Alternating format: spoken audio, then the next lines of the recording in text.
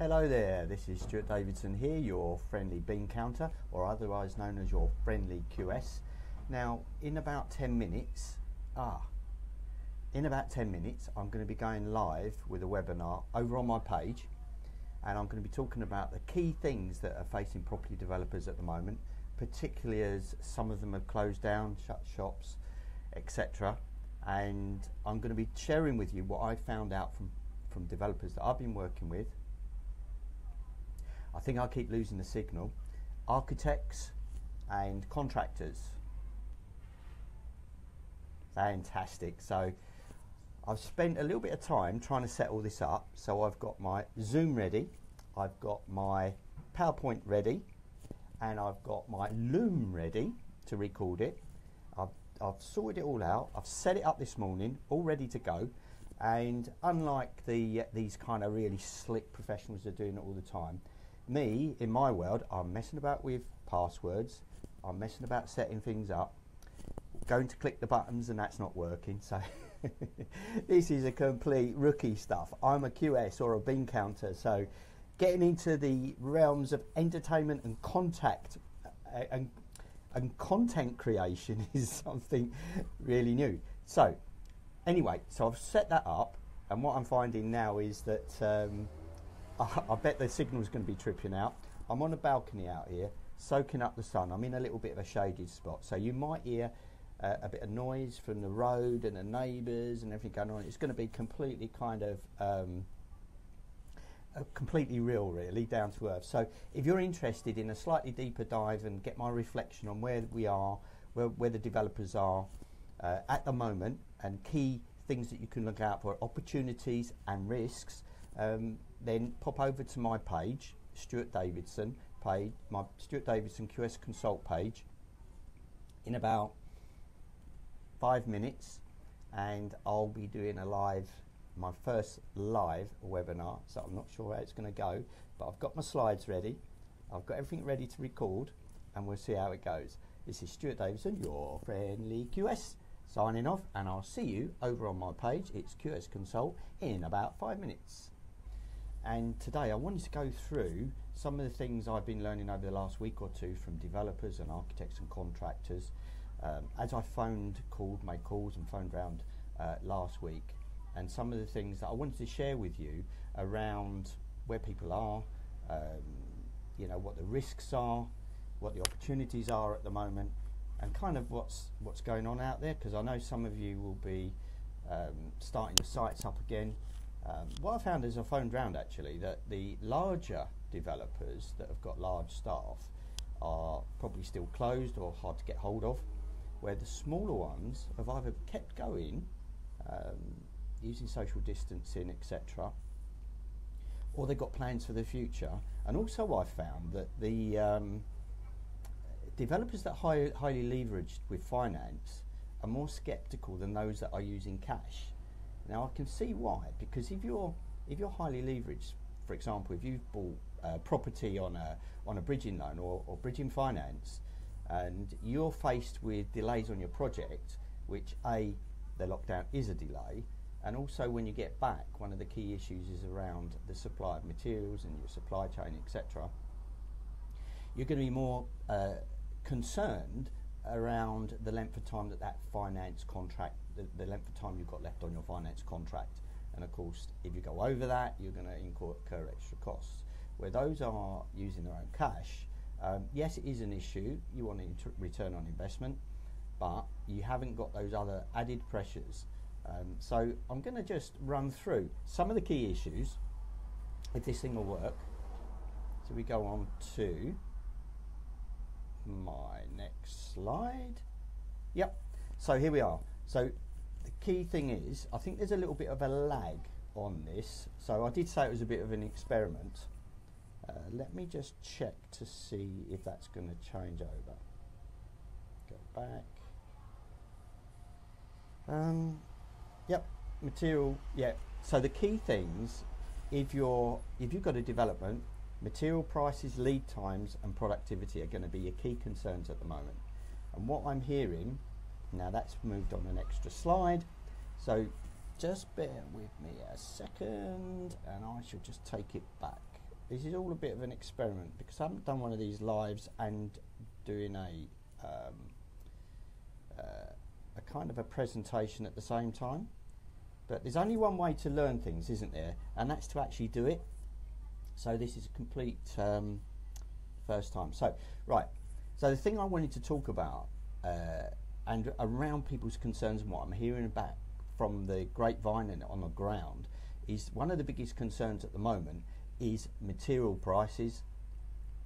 Well, three. Material prices, lead times and productivity. So material prices, what I'm hearing is that because, particularly on manufactured goods, factories have closed down, so it's going to take them time to get up and running again. Some haven't. It's going to take the merchants time to get stocked again, and some haven't even opened yet. And I'm hearing that even some materials are, you know, if people can get hold of them, they're 3 times, 4 times the price. So one thing you need to think about if you've got a project that is starting up again is around your material supply. Now, some developers have stocked up with materials and they're not overly too concerned. But those of you that may have not stocked up with your materials and you're still looking to order and you're looking at your program, what you need to do is to really get in touch with merchant suppliers, manufacturers right now to see what the availability of materials are and what the prices are going to be. Because if you've started a project and you've got a set budget, then this could seriously affect your budget, the material prices and the material availability. That means that lead times on your items are going to be higher, longer. How's that going to affect your funding? How's that going to affect you if you're on bridging and refinancing? What's the end date for your bridging finance? You know, does it still, obviously it would have been pushed out and hopefully you'd have been talking to your funders just to see if you can renegotiate that. But, you know, don't underestimate the seriousness and the issue with material supply. And I would say get more involved. Don't just leave it to your contractor because he's going to be struggling as well around getting materials. So what you don't want is you don't want the contractor to come back on site full-blown prelims and then he's turning around, well, we can't continue because of materials. Now, contractually, that might be down to him, but you don't want to be in a contractual dispute because he's going to come back with certain arguments whereby the current situation is a force majeure, or it's this or it's that. That's a completely different ball game, and believe me, there will be a lot of argy-bargy going on, particularly because everyone's strapped for cash. Cash flow is pretty much ground to a halt, and everyone will be defending their position. So what started out as, you know, we're all trying to work together, you know, in my experience, it comes back to your commercial interests. And, you know, businesses are commercial interests, you know. They're a different identity to the people. So, you know, you have to kind of plan ahead. I would sit down if you've already got a contractor and work out the best way through it. It's always best to do that. As soon as you start to take up your kind of polarised positions on a contract, you know, it's going to start costing you more money. So that's the best thing. But I would say check your material prices, because the word on the ground is that they're hard to come, materials are harder to come by, and they're going to cost you more, and the lead time is going to be longer. That's going to affect your cash flow on your funding and your return on investment, and the time it takes to, if you've got an investment that you're looking to flip at some time in the future, or you're looking to rent certain properties out, then that's going to affect all of that whole cycle. So material prices, lead time, and the other thing is productivity. Of course, with the CLC guidance, the government guidance on social distancing with regard to working on site, that's going to slow your productivity down. So I would have a look at that, see how things are going as you start to open your site up again. You're going to have to do it in phases, but see what how that's affecting productivity. A good way to do it is what's called a measured mile. So measure a period of time of productivity before the shutdown, if you've been monitoring your program, and then start to measure the productivity for a week, 2 weeks, a month, and then compare the type of productivity that you're getting, and then that will feed back into your program. Combine that with your material lead times, and work out how that's going to affect your program, but above all, how that is going to affect your cash flow in terms of your funding, your development funding, paying of your supply chain. So it's all going to change, and I think you really need to look at it and review it, revamp it, readjust, and then really come up with a new approach, a new strategy to finishing your project. If you haven't started a project yet and you're looking to start projects, these are the things you need to take into account. Is it worth starting a project now or leaving it a couple of months for material prices to settle down, for merchants to get restocked, for people to get used to the different type of working and looking at how they can improve productivity and while maintaining social distancing? So these are the three main things that have been raised with me last week from people that I've spoken to, from developers, architects and contractors: material prices, lead times and productivity. Three things that you really need to look at now if you have a project that you've got on the go or you're looking to start a new project. Don't underestimate this, because it could seriously affect how the success of your project. So the next slide I wanted to look at is funding, cash flow in the market. And of course, funders are going to be nervous. If you've got finance, they're going to be very nervous. They may reassess their exposure to risk. So you need to be reassuring them, A, if you've got a project that you're looking to start, or B, if you've started a project, you've had lockdown, you've closed the doors for a little while. You know, get in touch with your funders, because they may have reassessed their exposure to risk. That may affect your monthly drawdown for your cash. It's very important. You don't want to get everybody back on site and everything up and running, and then talk to your funder or your financer, and they're saying, well, look, you know, to be honest, you know, this was the plan. You know, this is what your drawdown was going to be beforehand, but you know, we're a bit concerned. We need to.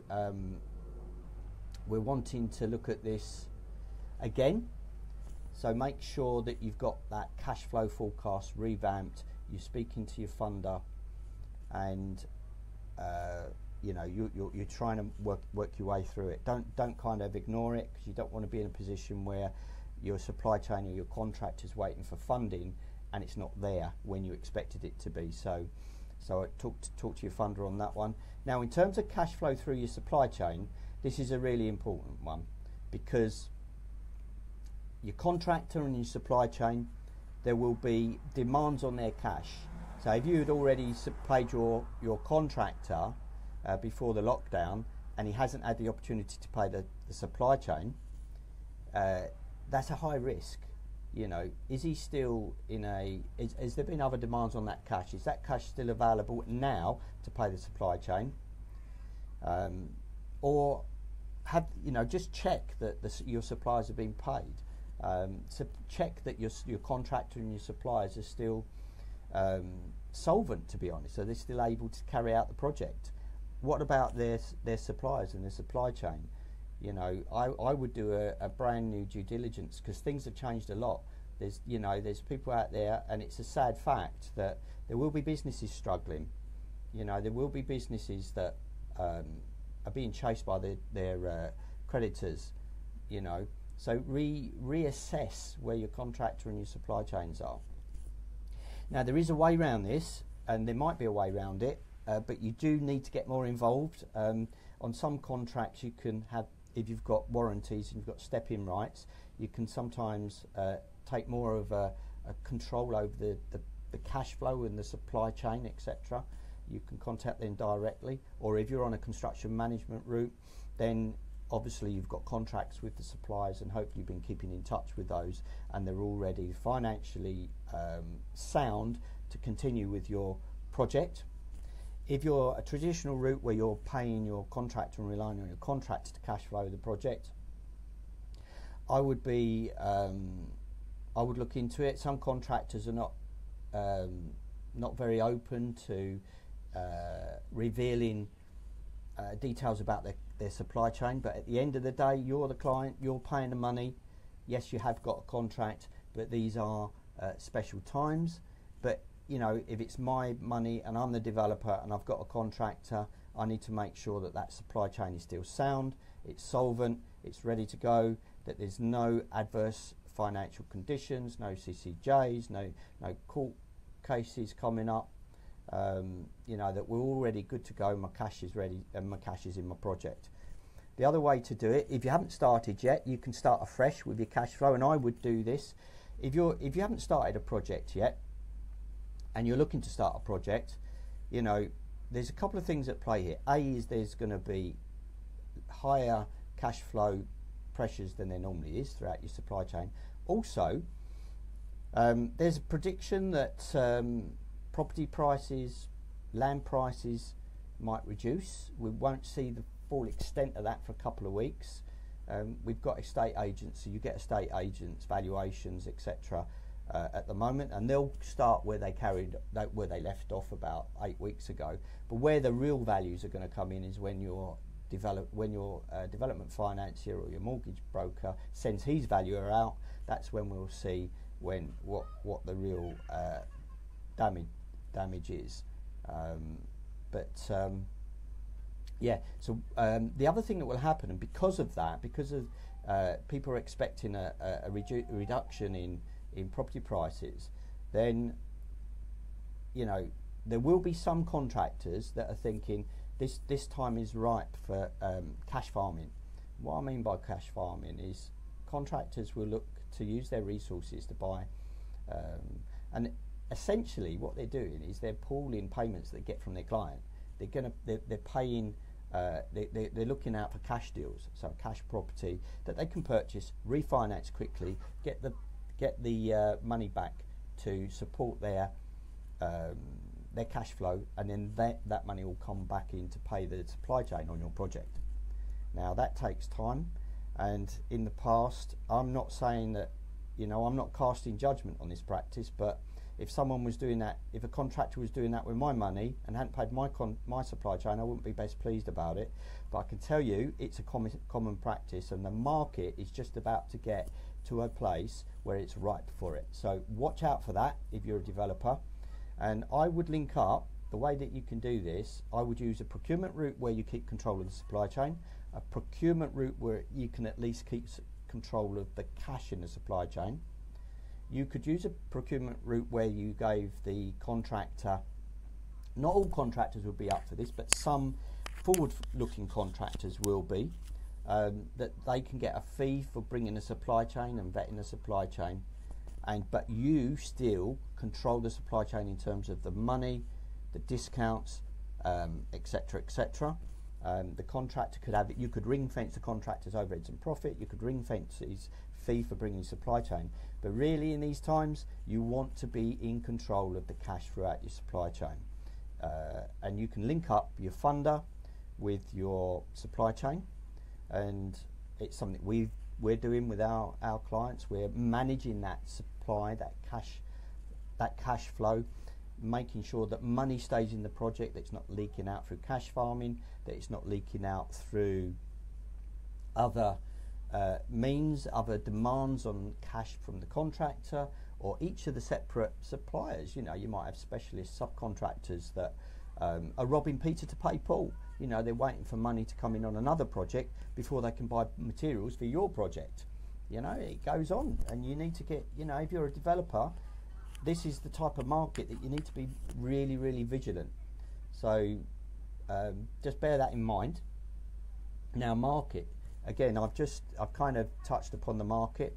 I think there will be a nervousness for lenders on lending on development. So you need to be preparing a really, really good sound case to your development financiers.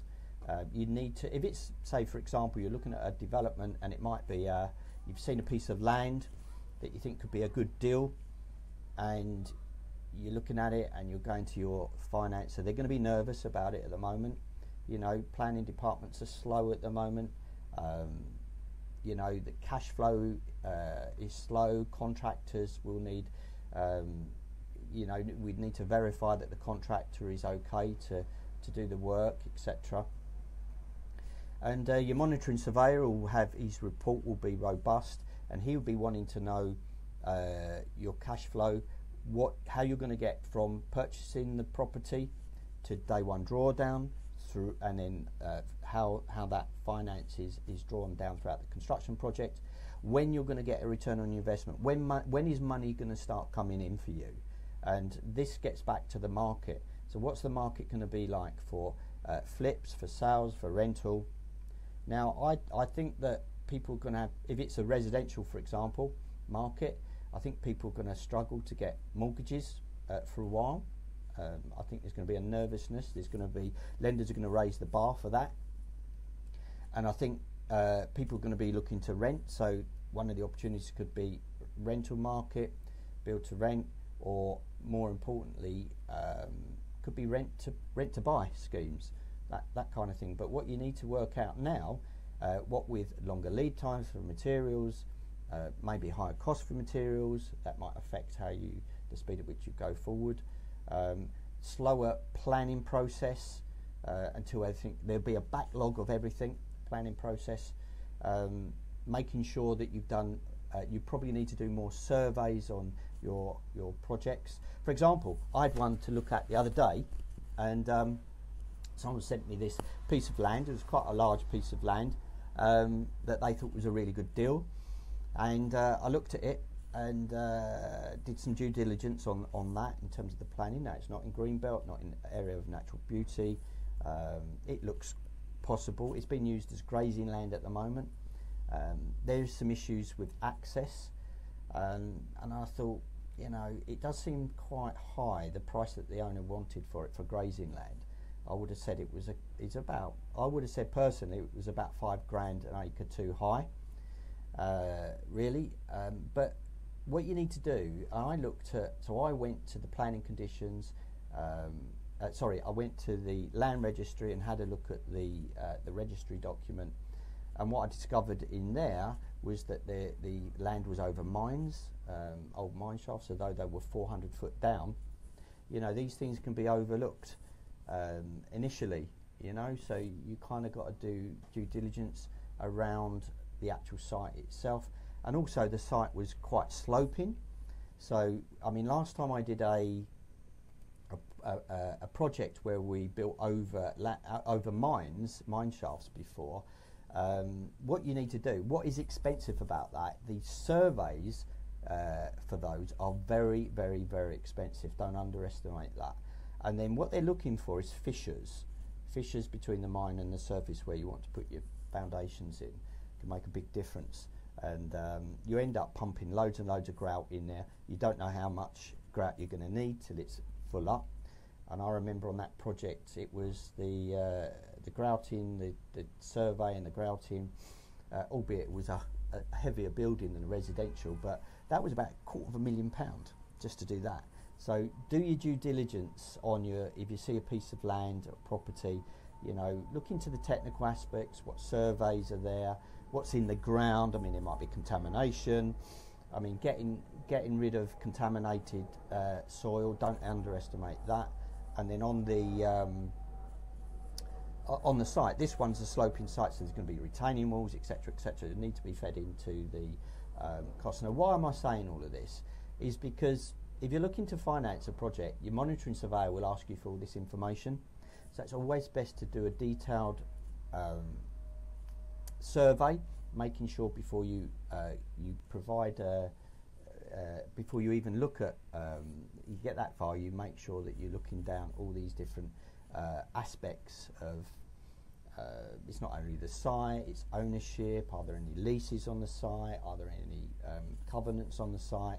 You know, which most of you do anyway, but I think you just need to be a little bit more vigilant. So the market, my view is that property prices will come down a little bit. There'll be a lot more motivated sellers. You know, there'll be sellers that have, because the last couple of years, I think property, I think land in particular has been inflated. I think there'll be developers that have bought land at inflated prices that might struggle if they've closed down. You know, what with tight margins, with the close down, with increased material prices, lead times, product and reduced productivity, I think that could push them over the edge. So, you know, I think there will be a reduction. There will be opportunities for purchasing, as long as you put these things in place. Your due diligence, you're checking out how material prices, lead times, productivity is going to affect your project and your construction costs. Because developers, God bless them, they notoriously undervalue the cost of construction quite often. Sorry about that, but that's what I find in my experience. And so when so on your projects, if you've got a project, you've had the doors closed for a little while, you want to start up again. Now my view is to have a side agreement, and I did a video a little while ago around how we can get over the contractual issues, and I talked about a side agreement, but start speaking to your contractor and your supply chain straight away. I did that video probably I don't know, 6 weeks ago, something like that. And if you've done that, good, and you've got some agreements, side agreements. But as pressure builds up commercially, as contractors and supply chains struggle to get materials, particularly manufactured goods, as they come back and productivity is not so quick, not so fast, and yet they're still finding they have to pay their workforce similar amount, everyone's going to be under pressure, so they're going to want to defend their contractual position. And we heard there's been a lot of blogs and posts from lawyers and solicitors around the adequacy of contract terms, of standard contracts, and of course it depends on your own contract. But I think there's going to be a spike in contractual claims, because there's so much uncertainty. There's kind of grey areas within a lot of contracts, and that's all got to be thrashed out. So if you're starting up again, or you're starting a project, if you're starting up again, be ready for how can I put this? Not necessarily, you might not necessarily have a crystallised dispute, but there will be discussions, and probably disagreements over what a contract means. But your best way is to try and find an equitable agreement between the parties to move forward. Because let's face it, you know, everyone's going to have to take something on the chin. You know, it might be that you've got to get advice from your lawyers, your solicitors, but what will happen is your costs will escalate. So you want to avoid. I'm not saying avoid getting legal advice, because you should do that. But if you can come to an amicable solution, which is an equitable solution on some of these grey areas like force majeure, around determination, around productivity, and then the new one is around the availability of materials. You know, the government haven't really helped, because they've said the site should carry on going all the way through, which kind of counts as out force majeure on a lot of contracts. So I think just be ready. I would start getting somebody to go through your contract terms, through the making sure you've got your records ready. And even if you're not going to go legal on anything like that, get your house in order. Makes it easier to sit down with your supply chain and your contractors, and just to so that you're ready, you're prepared, that you're even ready. You can't really get in a position where you can make an agreement or negotiate an agreement if you haven't got all your stuff coordinated and ordered, your records ordered, checking that against your contract terms, so you can see where your exposure is, where your strengths are, where your weaknesses are, where your strengths and weaknesses of contract are, and then you can come to that line in the middle where your agreement's going to sit, you know. But get your red line sorted out. It means getting yourself organised in terms of claims. But I think there will be a spike in claims. I think that's unavoidable, so be ready for that. Now, if you're about to start your project or a new project, think about procurement. Now, traditional procurement is notorious notoriously adversarial. I think there's people really don't quite know what to do at the moment and how that applies to the current situation. But I would really look at, I think procurement's going to change, and the real place I think it's going to change is who's in control of the supply chain. Now, previously, it's been, I mean, the two key ways of looking at it is either you go a traditional route with you employ a contractor, then he employs the supply chain, so he owns the supply chain, he's in control of the supply chain. Personally, as a PQS, I don't like that. I've never liked it because a PQS is employed at the beginning of a project, right at the beginning when you're doing an investment appraisal. You know, you've seen a piece of land, and then we'll help you with the budgets for that. Is there profitability? Does the project stack up? Are we realistic about the potential construction costs? And we'll be involved in appointing a contractor. Now, traditionally, you know, the traditional method was you employ a contractor, he would provide the supply chain. But, you know, my old view was, you know, having spent some time preparing the budgets with the client, the developer, looking after the cost plan side, is that as soon as a contractor is appointed, you kind of lose control of that budget. The client loses control of the budget, and then it's the responsibility of the contractor. I don't like it as a PQS because when things start to go wrong, or things take longer, or there's delay, disruption, I'm not in control anymore. The contractor's in control. I don't always get to see what's going on under the bonnet. You know, you can have open book and all the rest of it, and that's fine, and we do that, and I would recommend that quite often. But if it's a design and build, you don't always see what's going on underneath the hood once it gets to contractor side. I'm really in favour of keeping control. My most successful projects as a PQS is where I've been in control of the procurement and the money, the cash flow, right the way through. That way I can make sure that the client is, I'm making sure that the client's budget is being maintained. If you pass that responsibility on to a contractor, which traditional contracts do, you're relying on somebody else's expertise in managing cash flow. And some contractors are good, some contractors are absolutely hopeless, and it's not just the contractor, it's the subcontractor and the suppliers. You know, we're putting our you know, the client ends up putting his faith into the expertise and ability of the suppliers, different hands in the supply chain to manage cash flow expertly. Now, these guys, contractors and suppliers and builders, are experts at solving complex problems coming to build contracts, coming to build buildings. They are great at building buildings, they are great at planning buildings, coordinating the works, etc., etc., etc. So why on earth do we place the cash flow in their hands when we are responsible for the cash flow? It's our money, it's our borrowing, it's our lending. You know, we want to be able to see that clearly as it flows through the supply chain. So I'm a lot more in favour of keeping this control of, at least control of the cash.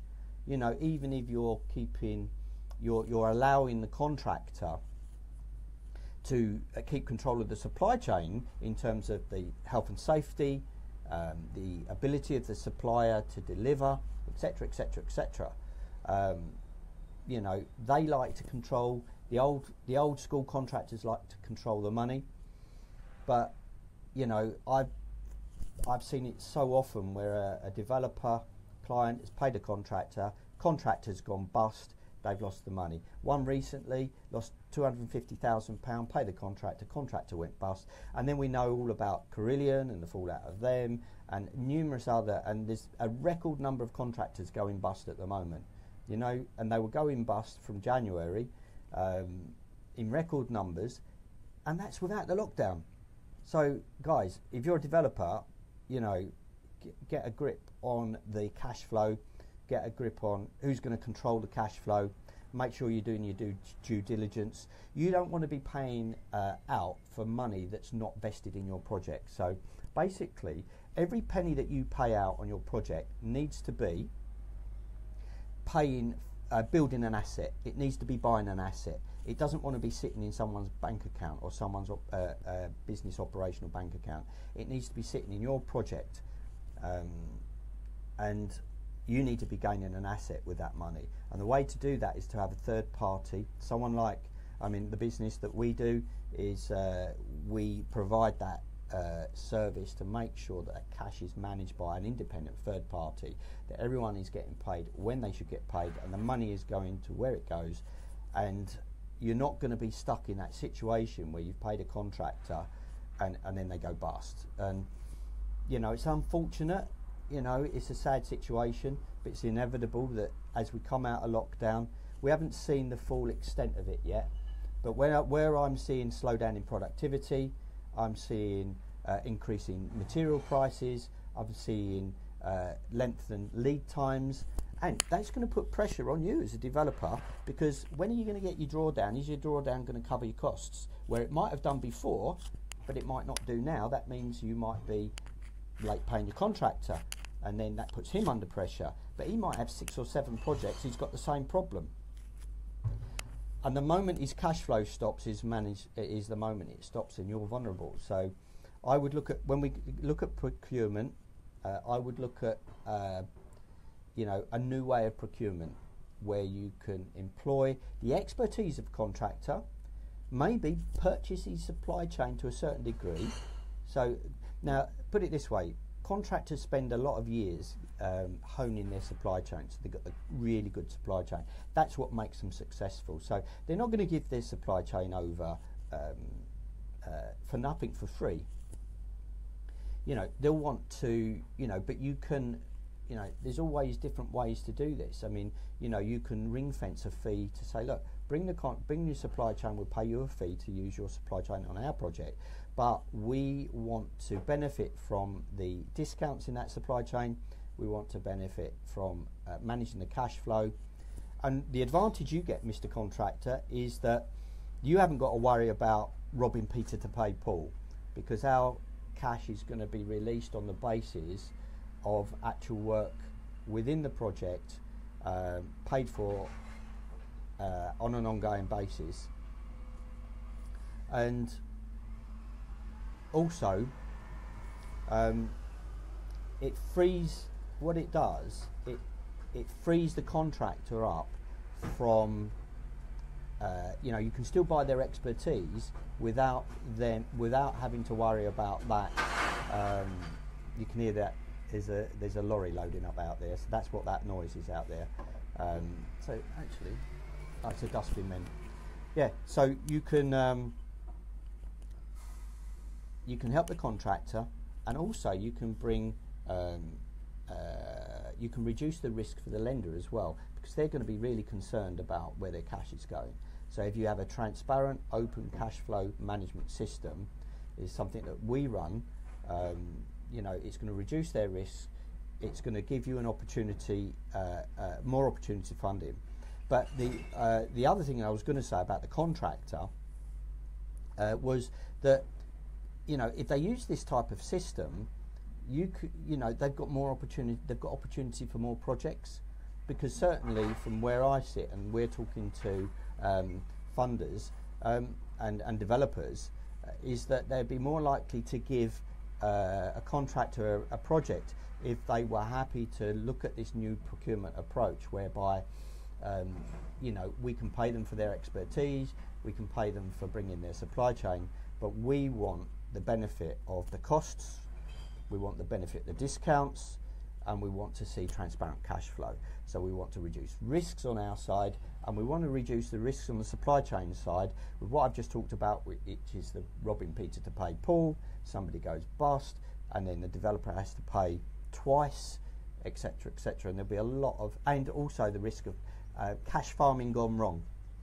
Now, I'm not judging cash farming. I don't agree with it, to be fair. I know it goes on.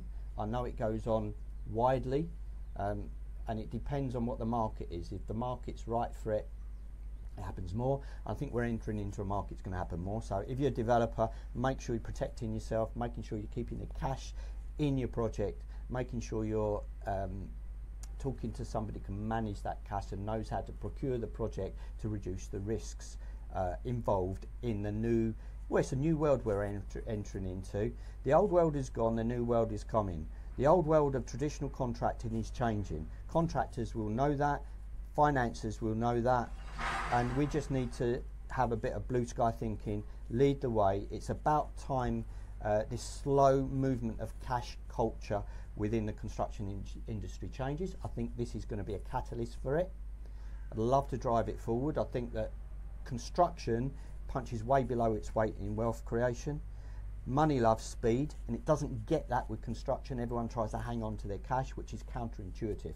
So what I would recommend is we look at a new way of working, a new way of procurement, for keeping control of the cash on the developer's side and keeping control of the expertise on the contractor's side. So contracts. Now contracts are ancient, you know, whether you're talking about the NEC or the new NEC or the JCT or the new JCT, they're all pretty much based on, they're built and designed by lawyers, and all due respect to lawyers, and we need them, you know, and you know, we do need them, to be honest, and we'll always need them. But you see, the thing is, what you've got to realise is that disputes in construction in the UK is a £5 billion industry. I'll say that again. Disputes in construction is a £5 billion industry. If we had perfect contracts and contracts that work, that wouldn't be a £5 billion industry, would it? And that £5 billion would be going back into investing in property. Yeah? So, it's time for change. You know, we get tall and they teach in the universities. What they teach kids in the universities is standard forms of contract, JCT, NEC, this, that and the other, you know, FIDIC, you know, and all these different things. And they teach that. And it's ingrained in the culture. And don't get me wrong, you know, I think it's, you know, you've got to have a contract, and I think they're all, you know, they've served the purpose, but things definitely have to change. The industry has to change, the culture has to change, and I think there are drivers. There's drivers in terms of cash flow management and blockchain. There's drivers in terms of modular construction, not necessarily volumetric, but there can be modular within modules, modules within modules. I think that social distance is going to change the way we construct buildings. Social distancing will change. So contracts, they're going to become simpler. I would say that there'll be a, you know, the way I look at it and what will work in the interim, I think contracts are going to change over the next couple of years. You know, the starting point is a kind of more alliance-based contract. Now, you know, the NEC have got new alliance contract out, and there's a number of other alliance contracts out there. I think they're more flexible. I think they lend themselves to different ownerships of supply chains, different transparency of supply chains. I think it divvies up the risk. Is more flexibility on how you divvy up the risk. Yeah, and at the end of the day, with a standard form of contract, there's only 4 or 5 clauses that are ever used anyway. You get a 100-page document, and the only thing, there's only a couple of clauses which could put on a side of an A4 that's ever used. You know, variations, delay, disruption. And they're the main ones. Obviously, there's insurance clauses that you need, which goes without saying. But pretty much that's it. You know, unforeseen circumstances, delay, disruption, whatever causes delay and disruption is one of the biggest ones going. You know, so, but things are going to change, and I think we will get to smart contracts, to be honest, and we'll have a better distribution of who's responsible for what, and a better distribution of placing the risk in the hands of the people most able to carry the risk. What we've had in the past is cascade down, so the risk is passed from, now clients and developers quite often get advised to go a certain route, contractor route, etc., etc. I'm not saying they're not appropriate at certain times, but one route that's become so popular, which is design and build, and it, in my mind, it's not always well advised, because it cascades down the risk, and ultimately the people that carry the risks are the supply chain and the client. Contractors are very good at standing in the middle with a clipboard, basically, on a design and build.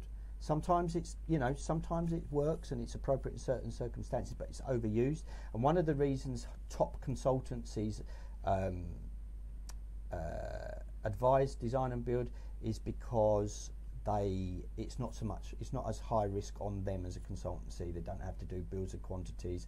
They're not responsible for getting a quantities wrong in a bill and that kind of thing. So I can see why it's become a popular thing to advise on, but it's not always the best way. And I think that you need to look at the contract in terms of the actual project at hand, and how much and understand the risks and the commercial interests of each of the parties involved and how much they can carry, because you don't want to destroy your supply chain by passing the risk down the line. You want to make sure that you've accounted for the risk properly. So that's contracts, and that could be a bespoke contract, could be an alliance contract, could be a standard form of contract. But I think, don't just accept a standard form of contract because it's a standard form of contract. Just make sure that you're looking at your project at hand and what you've got is going to work for you right the way through.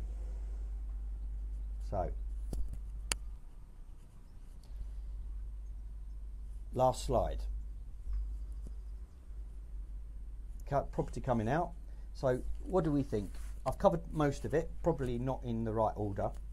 So, we got rental, rent-to-buy and options for developers. Now, I think that flips will be difficult. I think that it'd be difficult to move property on.